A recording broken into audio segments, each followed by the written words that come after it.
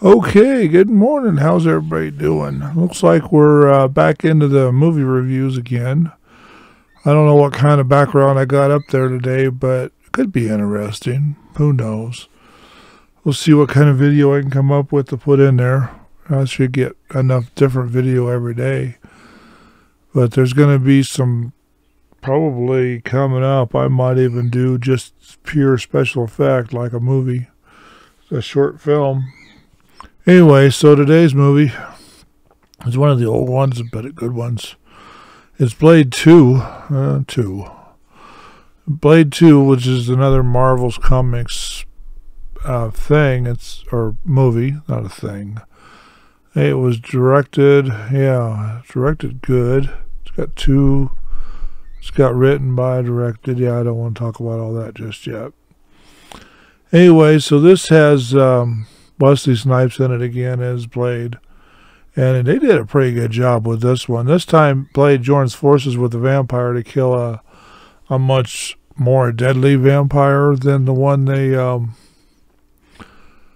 just got rid of, or the vampires that Blade was trying to get rid of in their previous movie. They stepped it up a notch. Then this one, Whistler they got Whistler after Whistler got caught in the last one. They've got to rescue him in this one. So somewhere through the movie they rescue Whistler, but he's got a different helper this time, which is it seems like a nice guy during the beginning of this thing. He helps him out quite a bit, and they go find these creatures that the vampires' leadership, I guess that's the way to put it, the vampire leadership had genetically designed after hunting them down into, through the sewers and the tunnels and all that, because they had the same problem with light as regular vampires. They had stronger chest plates, so you could go straight in at them to put them down, and with silver rods or bullets or whatever. It just kind of pissed them off that way. Then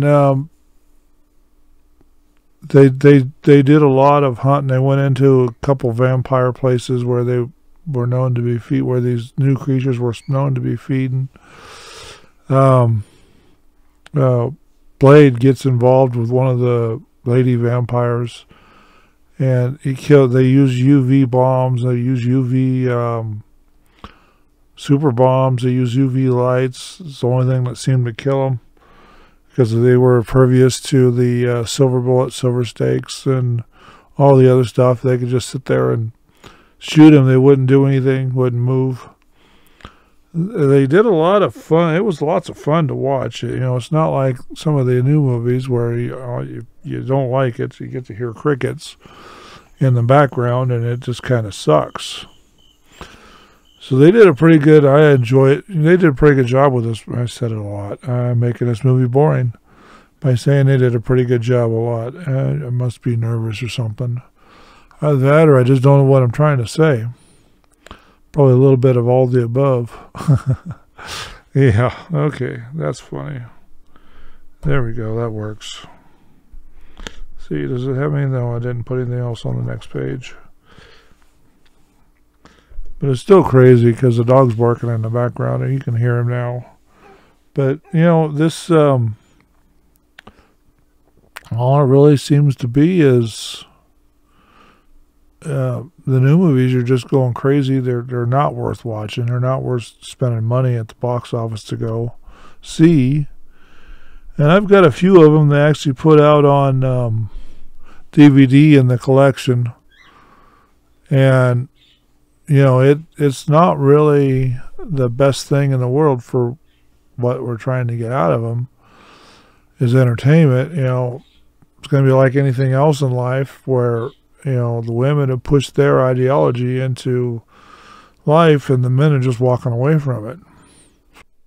The Whistler and his team and the vampires, they all got together to kill these things. The one bald vampire keeps trying to kill Whistler, or not Whistler, but Blade, while they're involved in this thing. And I think this is the one where they rescue Whistler, or this is the one where they lose Whistler. I could be wrong. Who knows? It's been a while since I've actually watched this